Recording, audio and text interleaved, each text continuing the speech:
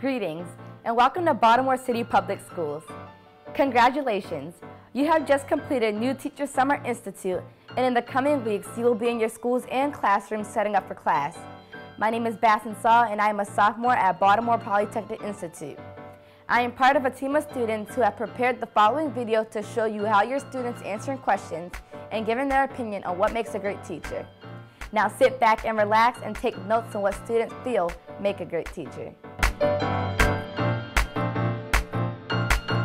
Is my trade teacher, Mr. Evans, because I've known him for like all 3 years out of the 4 years of my high school career. He encourages his students. He actually cares. He's not one of the few that's like, okay, I would give you this and y'all just work on it and I'll give you whatever grade. He's like, you really have to put time and dedication into it so it will come out right. My third grade teacher, Mr. Mueller.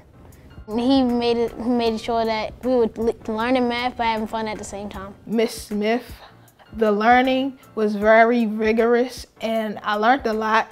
Mr. Marbury, we do something wrong, we need to just look back in our past, and we also need to make sure that when we're doing math, we need to be successful. Dr. Patterson, every single day that I come to school, you know, I'm always seeing her like on the grind, and she just don't do just one thing, she do multiple things. It teaches me a lot how to, you know, be persistent and to be, you know, on things.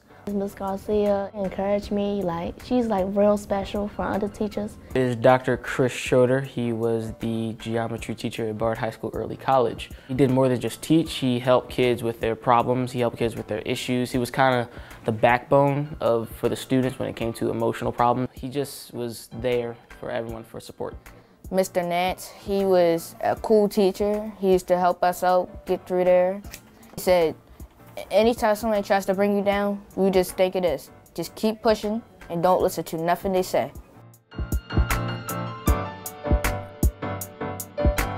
My family motivates me to give my very best in school. Ever since I was little, grades was always a top priority.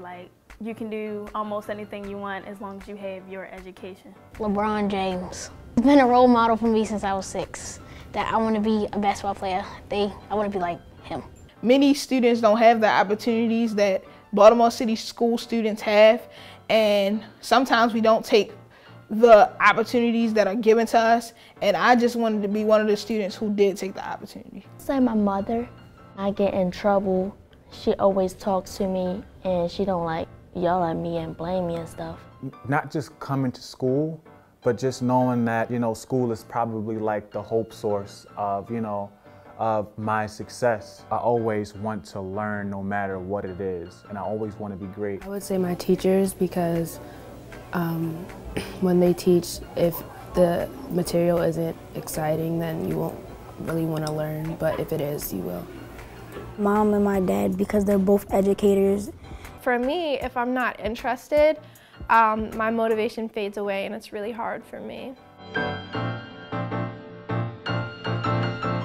When they come to the school and they're tired and sleepy and they have problems at home, they still come to help us out. Dedicate themselves to their student, whether it's one student or all of them. If you're not doing good in a certain class, my teacher will help me out. A teacher cares when she actually stays at the school with the students at coach class.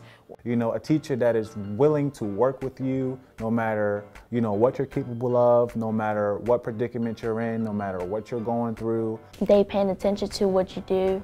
If they are passionate about their craft and if they put their all into trying to make sure one kid, and not just one kid, but pretty much the entire class understands what they're trying to get through to.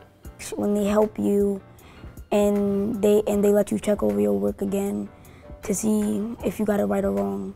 Teacher cares if they make effort to make sure the entire class is interested and that everybody's on track.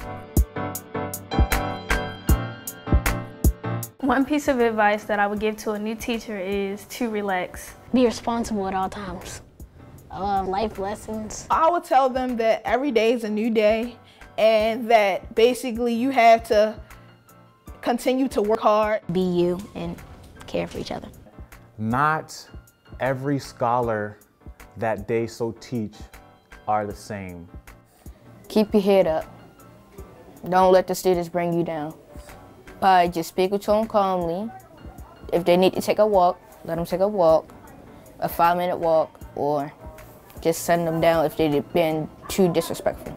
To be nice to students and don't yell at them. To be patient with these children in Baltimore City Public Schools, because not everyone is as fortunate, and they kind of need that one person to listen to them. Even if they're not just teaching, you need someone to listen to your problems in order to help you out, just to help you get through the motions, because school can be very difficult. So patience and really trying to understand kids. Just do your best and help the students. That's all you need to know. This video has been made to help you see the views of many different students in Baltimore City Public Schools. And I hope you have a great upcoming school year. This has been Basson Saw with the City School Student Media Team.